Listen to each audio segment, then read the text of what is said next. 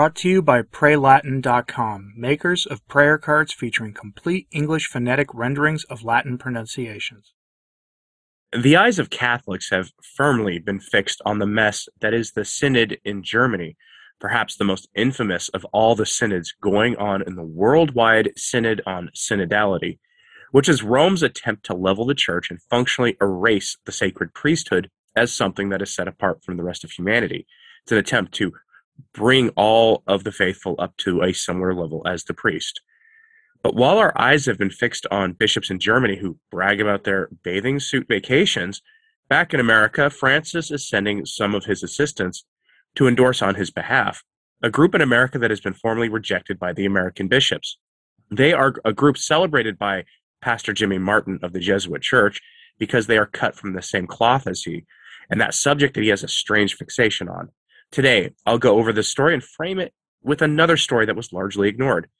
Francis's voice in America is claiming essentially that traditional Catholics are schismatics and heretics.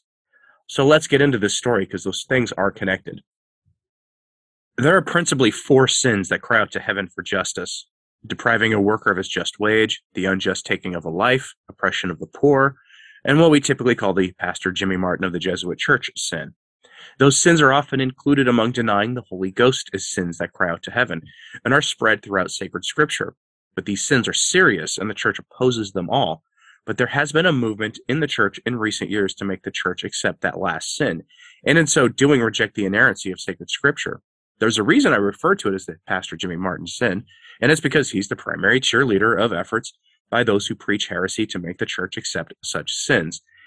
It's his pastoral mission, if we want to call it that, and one that certainly is leading many, many souls astray. He is pals with a group called New Ways Ministry, which I'll get to in a moment, and his deep influence in the Roman Curia has led Francis to practically recognizing this organization as valid, as evidenced by this next story, which comes to us from Crux, which professes to be taking the Catholic pulse. Headline: Holy Spirit is guiding Church on Synod, Vatican official tells Pastor Jimmy Martin Group.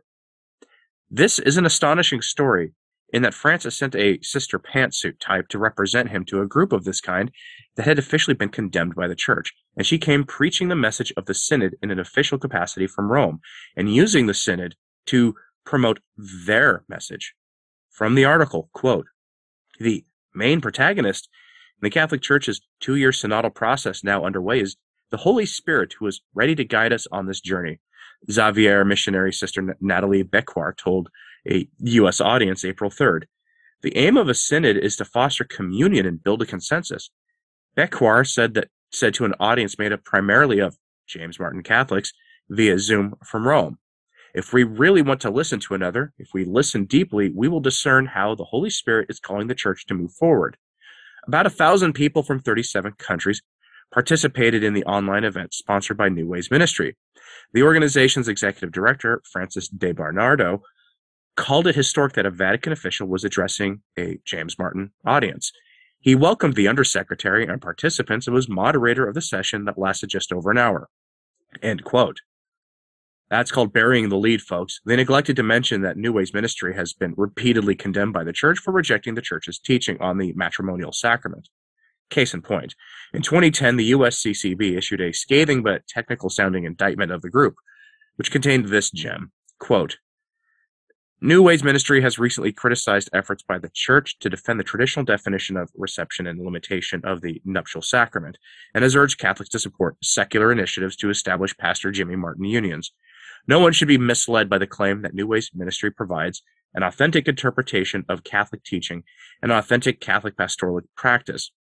Their claim to be Catholic only confuses the faithful regarding the authentic teaching and ministry of the Church with respect to persons with Pastor Jimmy Martin tendencies. Accordingly, I wish to make it clear that, like other groups that claim to be Catholic but deny central aspects of Church teaching, New Ways Ministry has no approval or recognition from the Catholic Church, and that they cannot speak on behalf of the Catholic faithful in the United States. End quote. Clearly, I had to play with the language there, thanks to the sensitivities of our hosts. Now, they clearly have some recognition by the Church because Francis is sending a high-ranking nun to visit them in an official visit. That's absolutely constitutes them being declared valid by the powers that be in Rome. But let's continue with the article because there's a reason the nun is speaking to New Ways Ministry at the Synod on Synodality. Quote, part of the synodal process is rediscovering church as community, in which we all have to be the protagonist. Jimmy Martin families seek to do just that, Shine said, telling the speaker, your presence here is a sign our church leaders are increasingly ready to walk with us. Beckwart opened her talk by listening. A listening church is a church that begins by listening, she said. She asked participants to take a minute of silence to think and reflect on one word or one image that best described what synodality is for you in the church. Then she invited participants to share this in the Zoom chat area.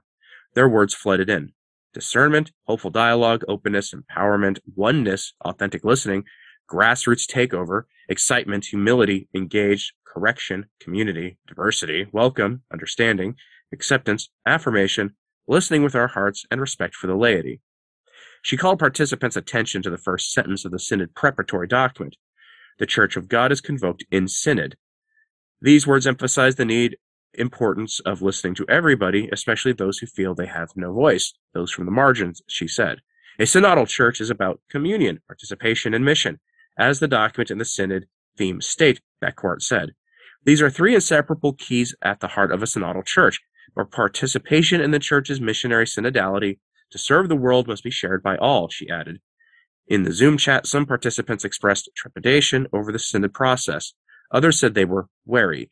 A few said they weren't convinced even if the church listens to Jimmy Martin Catholics, it will make much difference for those who felt marginalized by the church and the pain this has caused them. End lengthy quote. There's a goofy idea making the rounds right now that Francis has had a conversion of heart and had to tear the church down in order to rebuild it with the help of the Holy Ghost. That he somehow has defeated the evil powers of the world that are trying to reduce the church to a glorified NGO by having it reject the truths of the faith. Sorry, but that's not even remotely close to being true.